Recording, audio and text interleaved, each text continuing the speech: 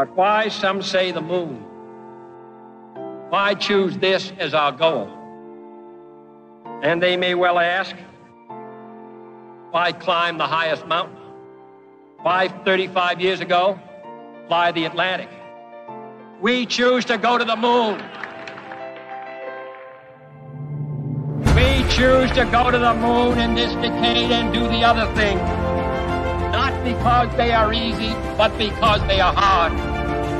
Because that goal will serve to organize and measure the best of our energies and skills.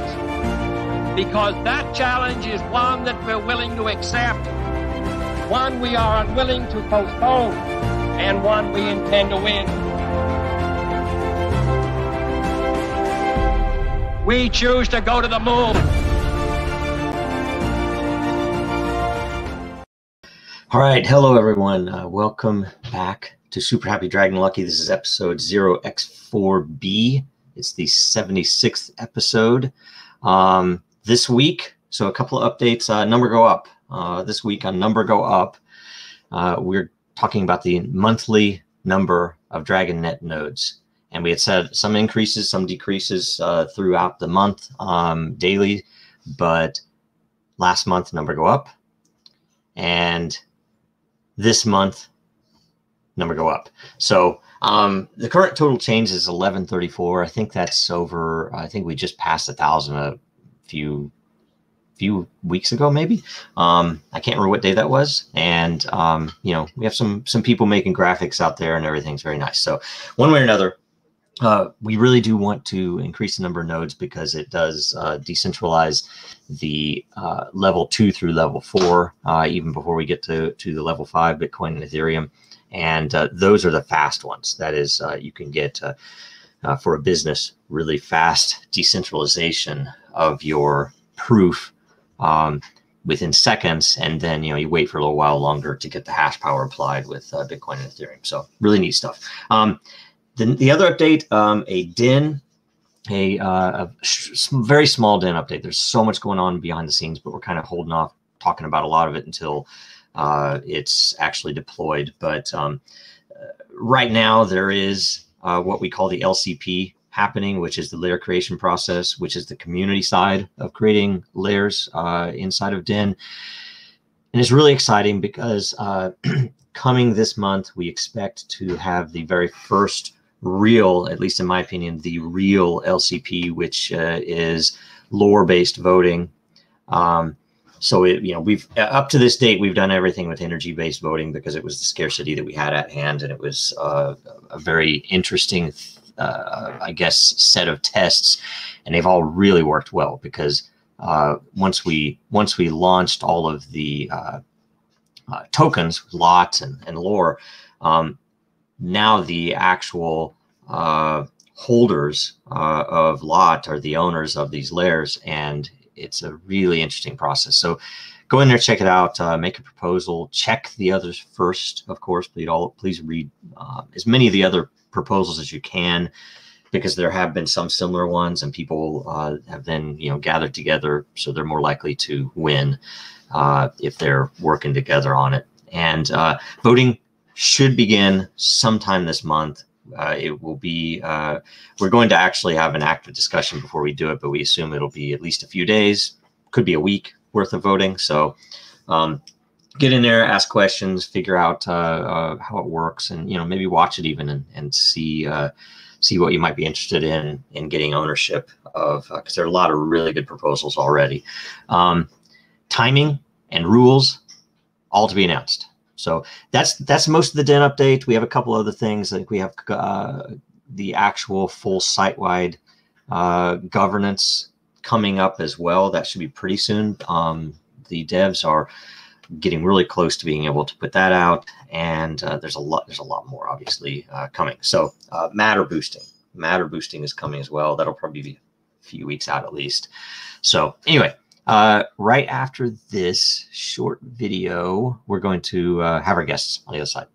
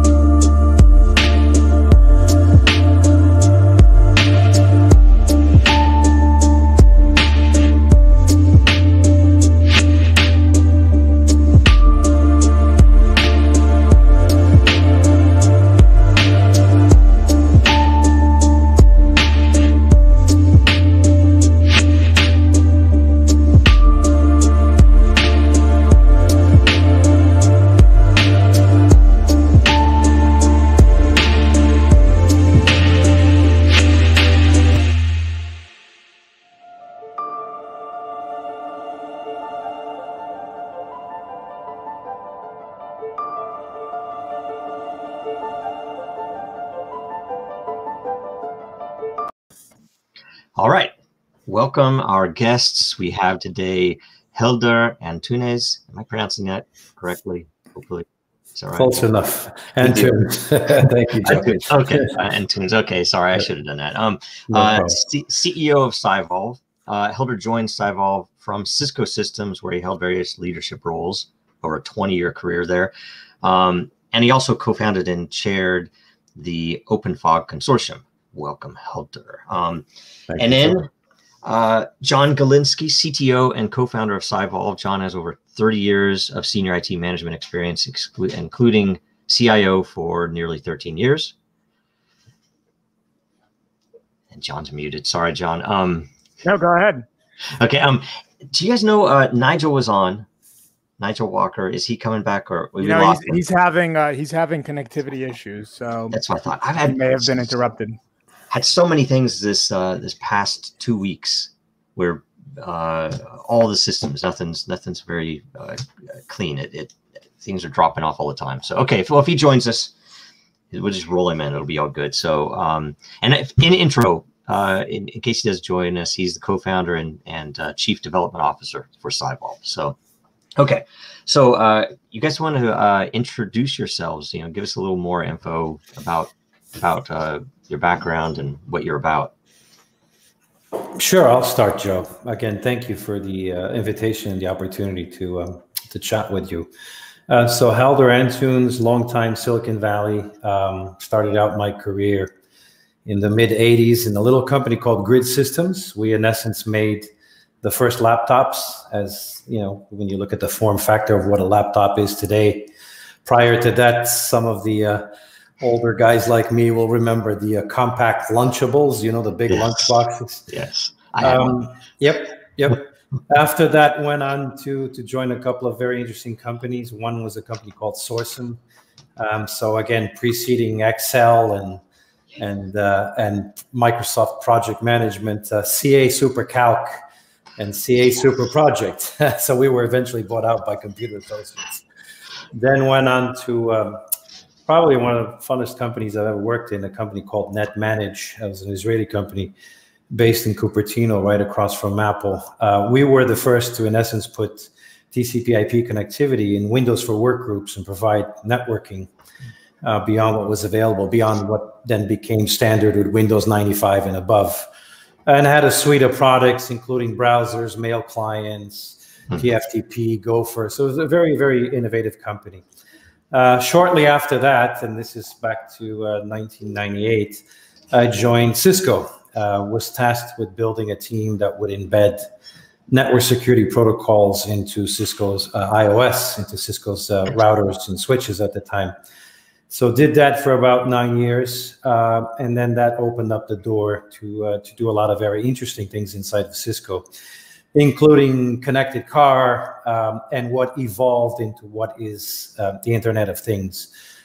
Spent the last 4 years in corporate development, so in essence running innovation and running a lot of the skunkworks projects, which is how I was exposed to blockchain.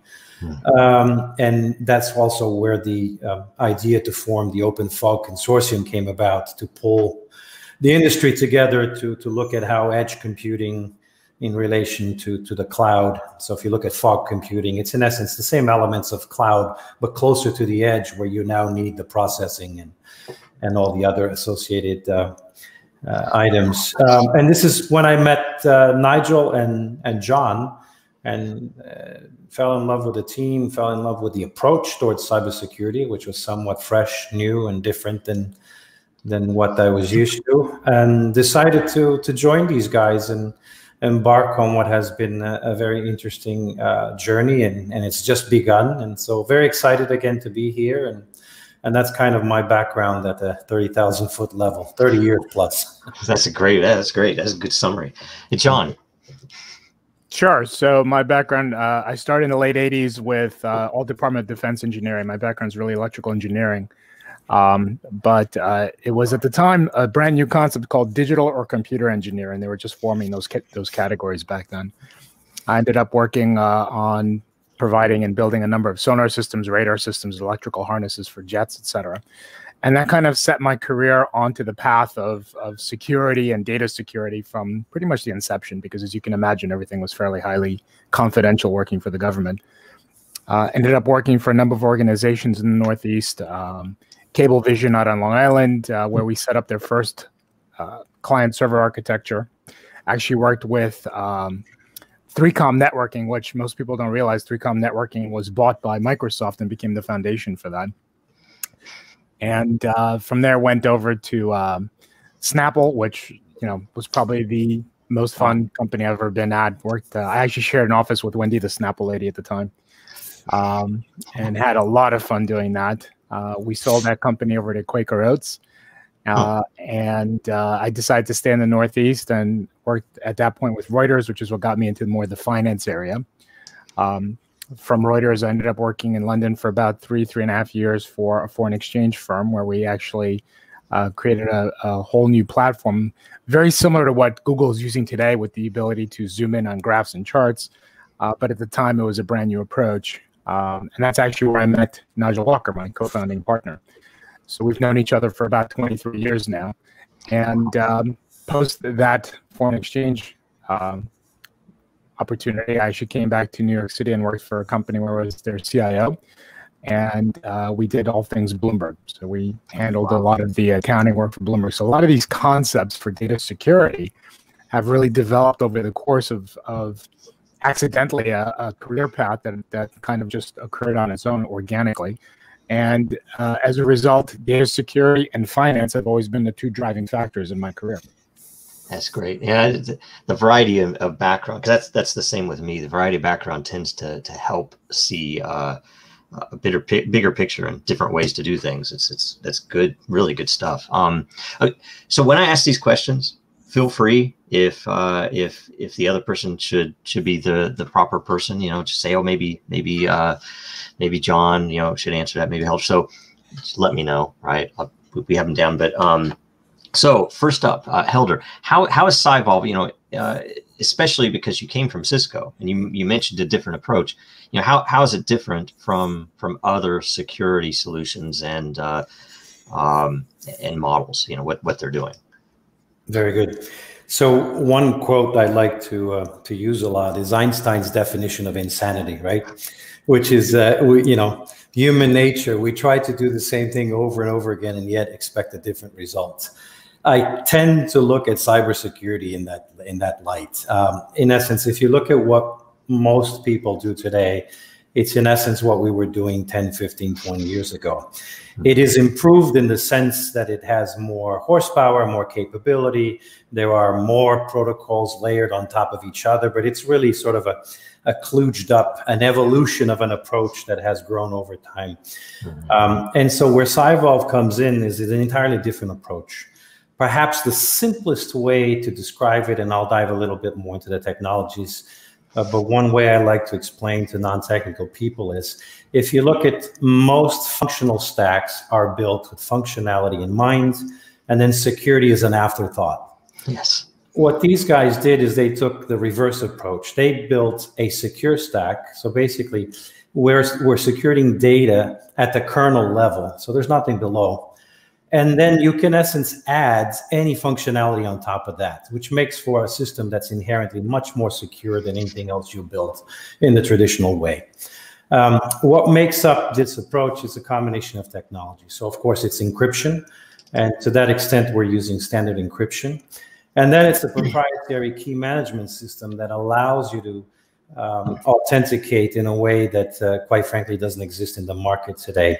It's tied into an AI algorithm that models behavioral activity. So all of that feeds back into that authentication model, and also creates reporting. So you're able to, in most cases, when you look at how breaches occur, it's not necessarily that the technology gets broken. The encryption isn't necessarily broken. More often than not, it's a breach from the inside where the information is free and readily available.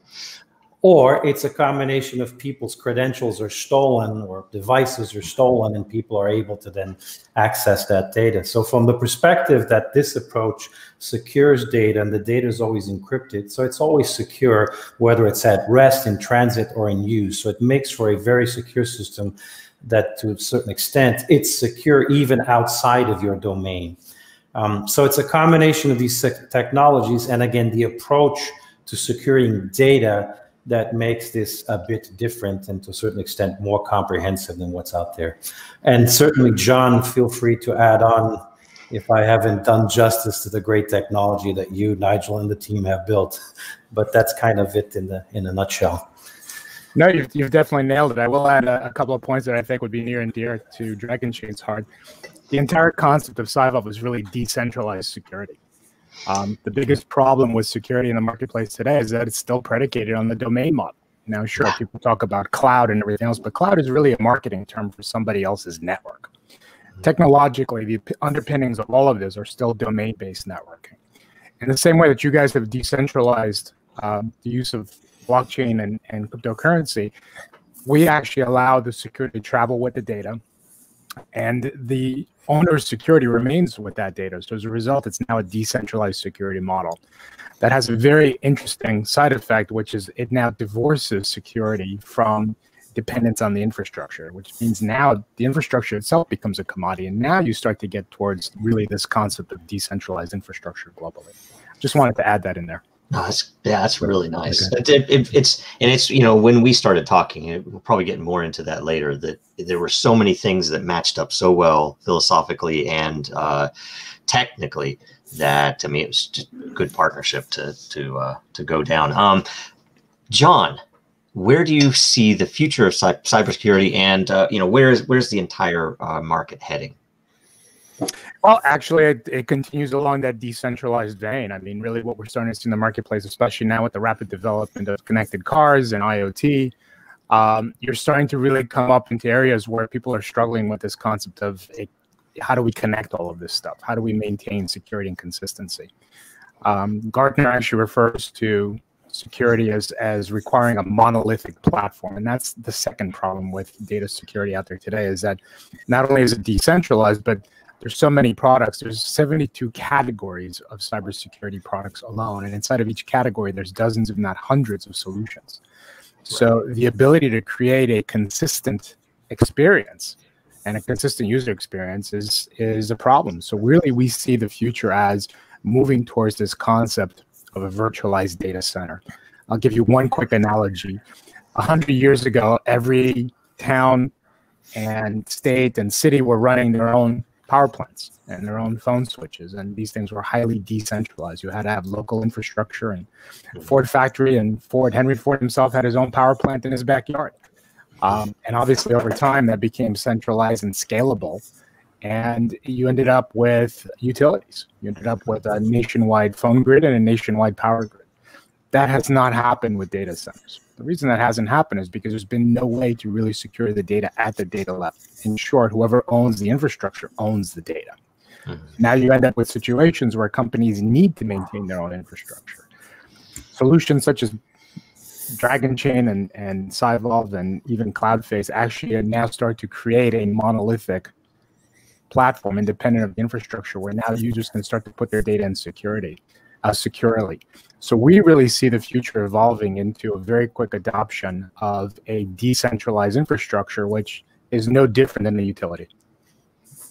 That's great. Okay, very good, very good. Helder, after the recent FireEye and SolarWinds hacks, are you finding clients more focused on supply chain security in general?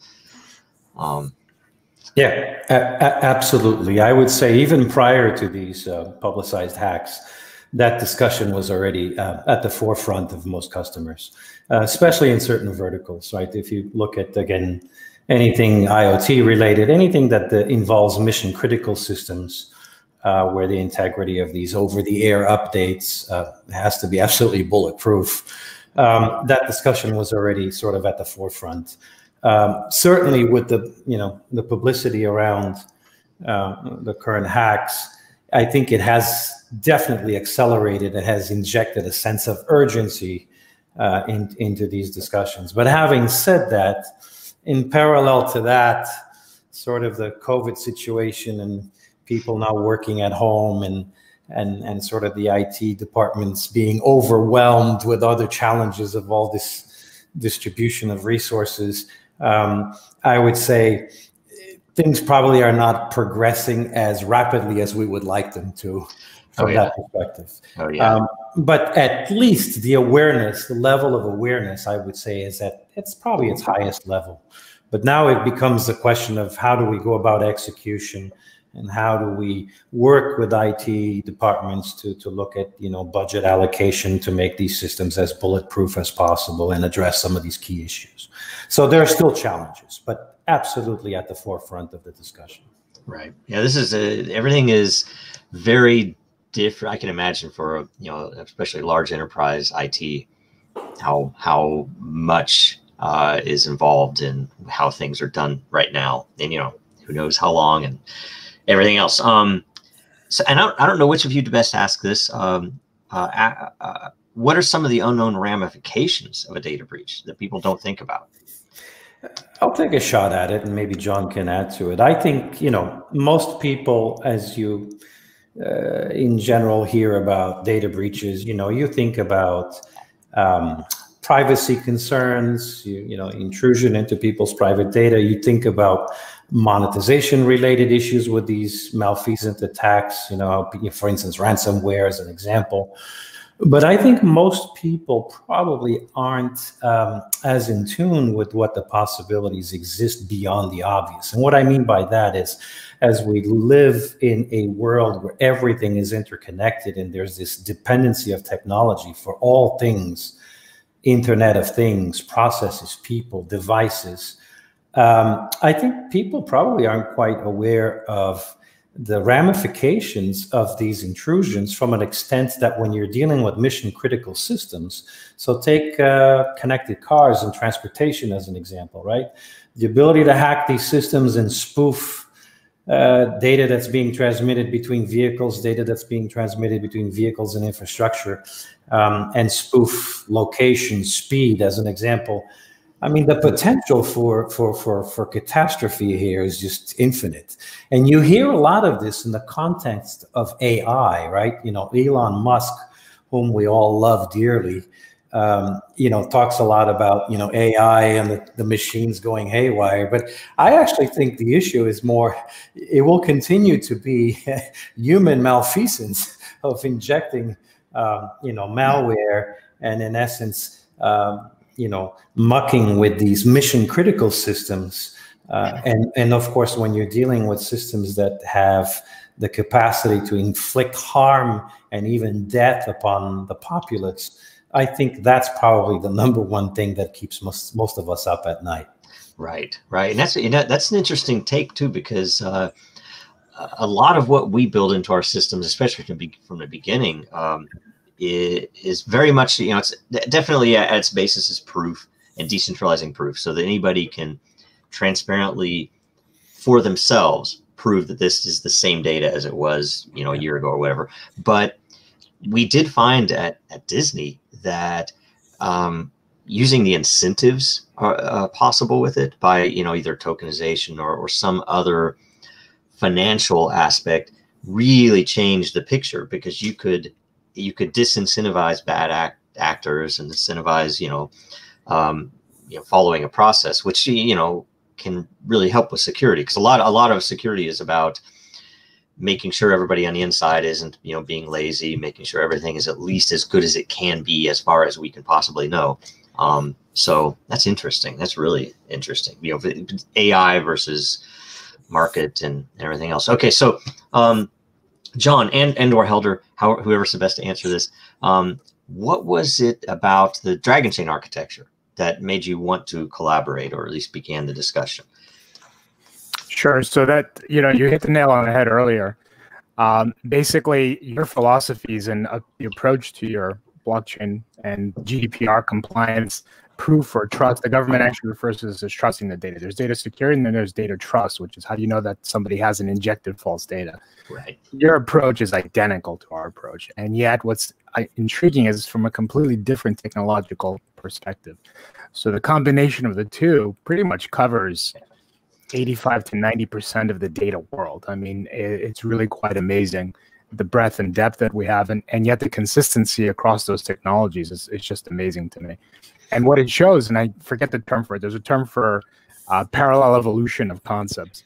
But basically, there's a reason why these things are evolving, and it's because if you step outside of the infrastructure, it really is the logical approach. This is really what it takes to get to that next level. Yeah, I agree. That was really what, for me, resonated when we first started talking to you guys, because it seems like everything matches. You know, usually there's some things where we have to explain why we're doing something. You know, but with you guys, it all just made sense. So that's awesome.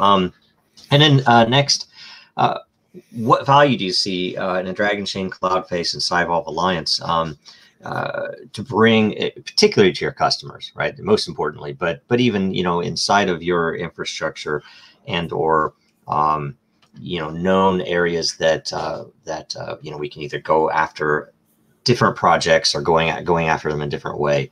You know, what do you see as the biggest value in that whole mix?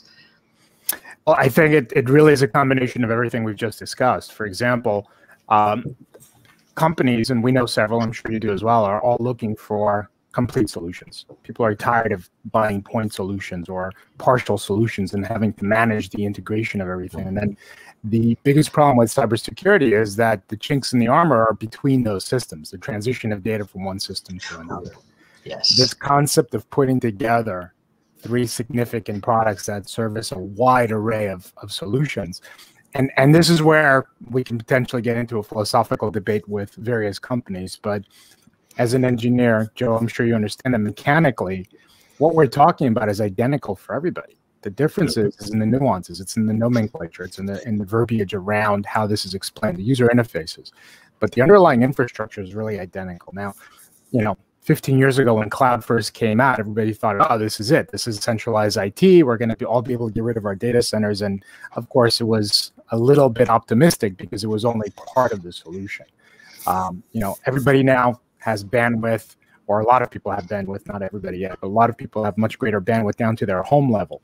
The ability to actually provide this monolithic solution where you can now create data and actually become, for all intents and purposes, a data exchange, one that deals with blockchain, one that deals with cybersecurity, one that deals with various integrations. You've mentioned supply chain management. That one is fascinating to us because that hit us sometime in the middle of 2020. And it seems like supply chain users around the world have all of a sudden all universally woken up to the fact that there is a problem with supply chain and they need a more secure solution.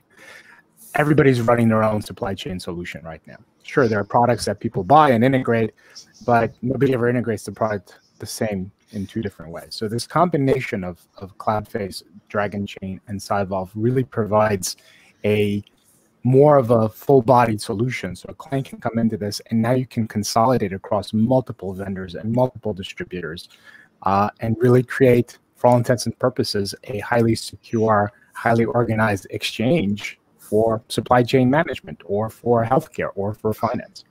Right, right. Data integrity, all that. I mean, you know, the funny thing, you know, I'm an engineer, right? I'm a developer, and I would always veer into other areas just to, as a software developer, to learn, you know, how do you set up a proper DNS system? How do you set up, you know, firewalls, all the things that you would do. And I was much younger, of course, but I found that a lot of what we were seeing, and this started at Disney, but really accelerated when we got out of Disney, that it tended to be that we were fitting almost as glue code, right? Where, you know, in an enterprise environment, you have some guy typically that's either writing Corn shell, Bash shell, or Perl sometimes even as glue code. So I have all these systems, and, you know, the boss says we need this data, and, you know, it's on these three systems. How do we pull it together without a huge manual process thrown in a spreadsheet, and, you know, and doing things that an accountant would do, that they, most of those engineers will script something to automate it. So here's a brilliant report that we can generate, later. The same type of thing would turn into web pages, but it was all about pulling data together or moving data around, like you say, as an exchange. And the issue, though, was, like you said, that those were the chinks and they relied mostly on the obscurity, that ours is different than everybody else's, so it's going to be hard to hit unless somebody knows about it, right? Or unless, it's an inside job, that type of thing.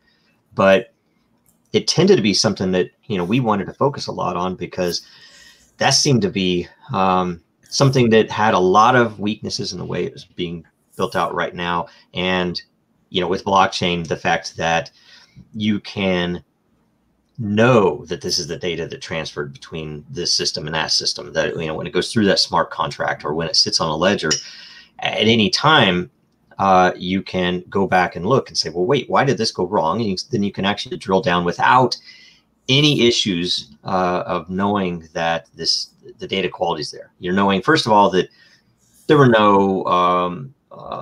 no technical issues where, we had a drive go bad or something. So it was literally just bad data. So that's why it's failed, versus somebody who actually, how do I say, somebody on the inside that changed something, right? For some nefarious reason, potentially. Sometimes even not for a nefarious reason, but for some reason that just broke things. And that tends to be really, at least for me, very interesting, because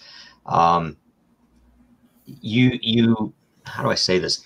Once that information's the proof is decentralized, you can look back at your data, whether it's for a restore of a backup or whether it's because there was an issue, and you can know this really is the data. And if I need to prove it to my customer, I can show them the data, the raw data, but I can also show them, here's the proof. We know this is actually the data that came from your device or system, right? It's an interesting thing. So I have okay, we have Kurt's review. How do you keep big tech from controlling you? Do you guys have any angle on the issues of infrastructure and the fact, as John described earlier, cloud is nothing more than someone else's infrastructure, right? So if you're putting everything on Amazon, or you're putting everything on Google, or you're putting everything on Azure, there are risks. Generally, in the West, we haven't seen that as, okay, this shouldn't be too much of a risk for my business, right? But if you potentially cross the line, whether it's politically, socially, or who knows what, that you really don't control that. So what do you guys think about that? How can that be solved? That's a great question. I think part of it is the technological approach that we have towards securing data sort of mitigates a little bit that issue, to the extent that, as John mentioned earlier, the infrastructure tends to be commoditized.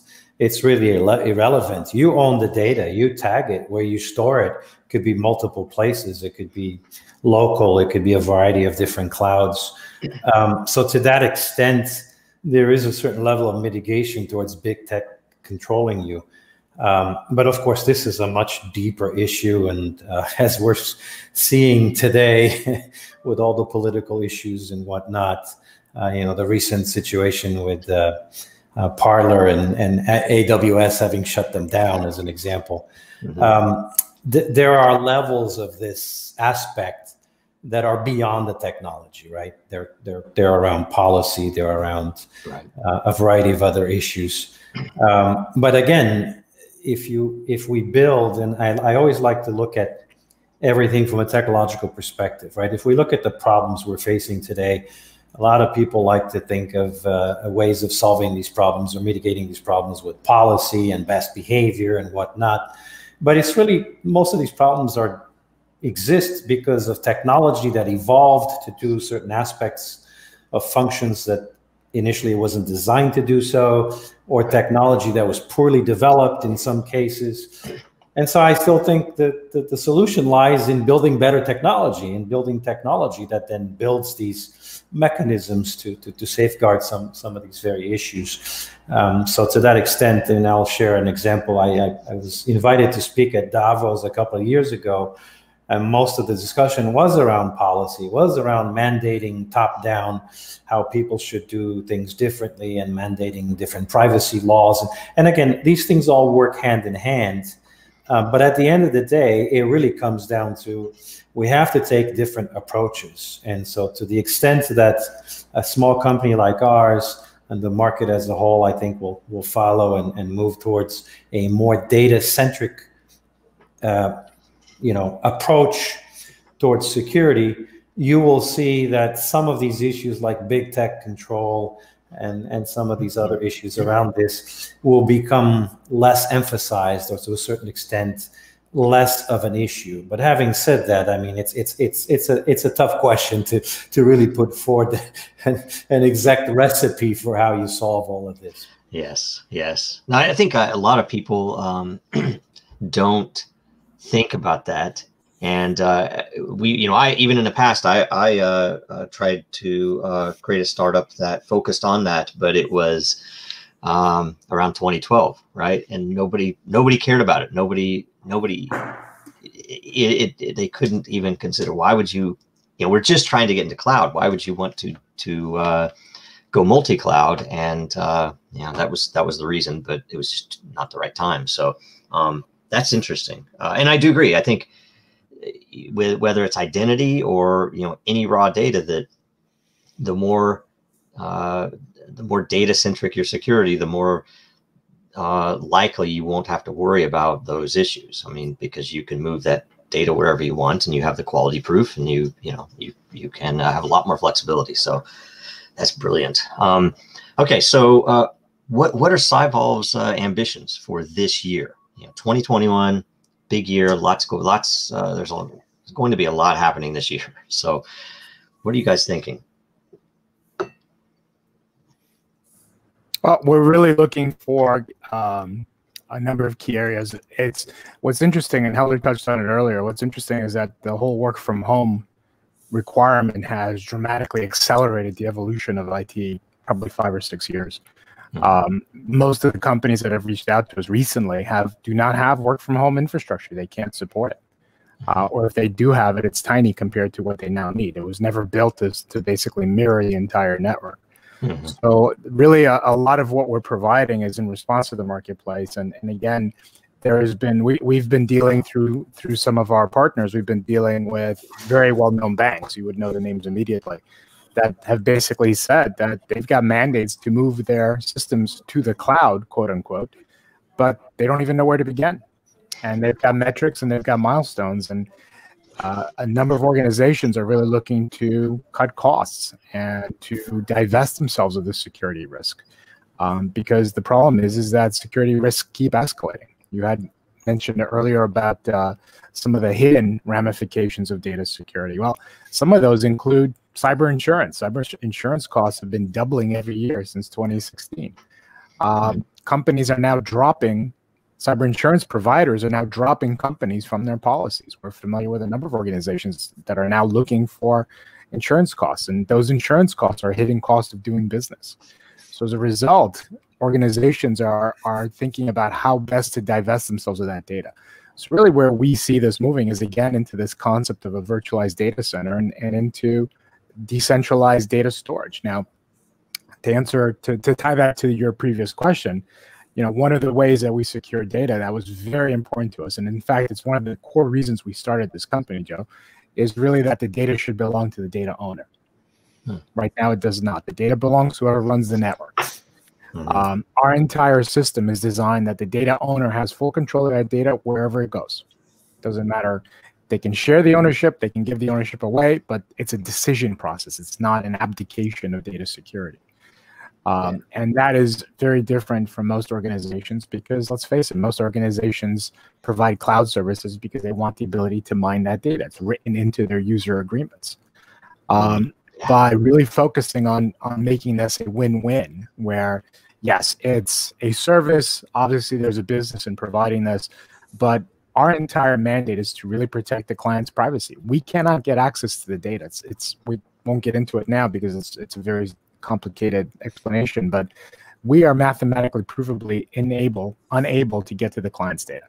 And not only that, but once that client puts their data into our system, they get the benefit of that because now they can store their data in AWS or Azure or any other cloud provider. And those infrastructure owners can't get to their data anymore.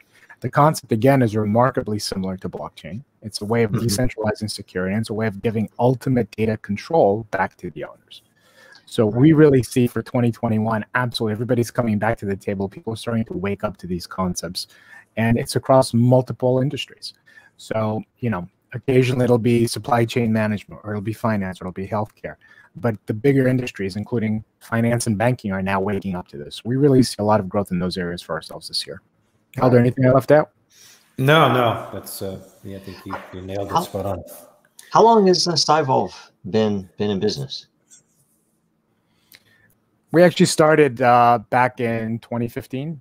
Okay, we spent 4 years building the software. Yeah, no, because this is very, the timing is amazing, right? I mean, that's such a powerful thing that you just described for right now. That's why, you know. Okay, next up I have, tell us your favorite quote. Right, I know Helder's already given one, so I hope I didn't. It was on the script, so I'm hoping you didn't already give a quote. Well, unfortunately, I did, and it's okay, Joe, because I'll share why I really like that quote. Right, you know, human beings we're creatures of habit. And so we tend to think that if we just do what we're doing and find for ways to improve those processes and refine them and make them better and button them up, somehow we'll get a different output or a different result. And so to that extent, I've always, as far as I can think back, I've always adored Einstein's quote. Yeah. But you know, having said that, and this goes back to what we touched on a little bit earlier, the quote is relevant from the perspective that this is why we all need to challenge ourselves, to think out of the box, to look for what is the problem and what's the best solution, versus a little bit of what we have today, which is an evolution of how we deal with these same problems the same way. And to a certain degree, especially those of us who have been in this for quite some time, you know, leave a little bit of that technology religion outside the door and just say, look, let's start with a clean sheet of paper. Let's define the problem and say, gee, if you're starting from scratch, how would you solve these problems? And that's why I really like that quote, because I think it challenges people to really think of, you know, ways to go beyond the obvious. Yeah. Well, it seems like a little bit of application of scientific method inside of IT, right? Because a lot of times nobody measures stuff. They put stuff in place, but they don't actually look, did that work? You know, and can we try something else, see if it works better, that type of thing. You know, they do it in some ways, but it seems like it's less like the methodology is not necessarily consistent, right? So that's a good thing. But yeah, correct. And if you look at it, a lot of it is an evolution of what's been done before, right? Right. So you know, this is not to minimize the challenges and the fantastic work that's done on a daily basis, right? Because these are very complex systems with dozens and dozens of protocols layered on top of each other and embedded and somewhat kludged up together.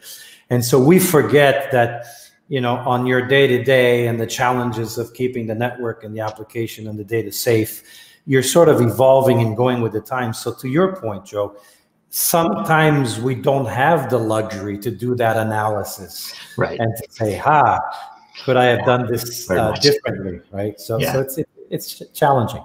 Oh yeah, there's a lot of data and not enough time always, which is, by the way, laziness. And you know, that's probably the biggest factor. You know, and it's because, you know, it's hard work and there's always other work to do. So it usually bites people, but that's why, you know, you have to make things as simple as possible, as clean as possible. It's really cool stuff. I like talking to you guys. So okay, so how can our audience follow CyVolve, follow you guys? You know, where should they look for more information?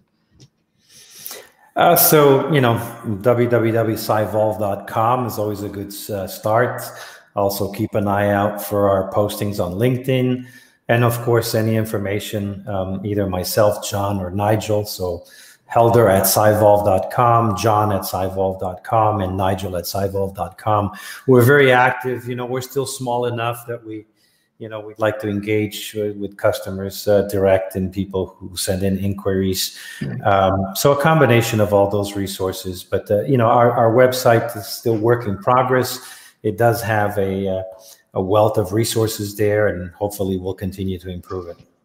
Excellent. Excellent. Okay, so that's everything. That wasn't too long. Hopefully it wasn't too long for you guys. Fantastic. It was 46 minutes. That's pretty good for us. And everybody, follow Real Denizens, Dragonchain Gang, and Jojo Row on Twitter and most other places. It's the same IDs. Check out din.social. Go there, follow what's going on. I think most of our announcements are repeated on Twitter, but they're going to be sourced on din. And watch Super Happy Dragon Lucky again next week, same time on Tuesday. Like, comment, subscribe, all the things you're supposed to do on whichever platform you're watching. But we did turn off Facebook, so sorry, there's no more Facebook.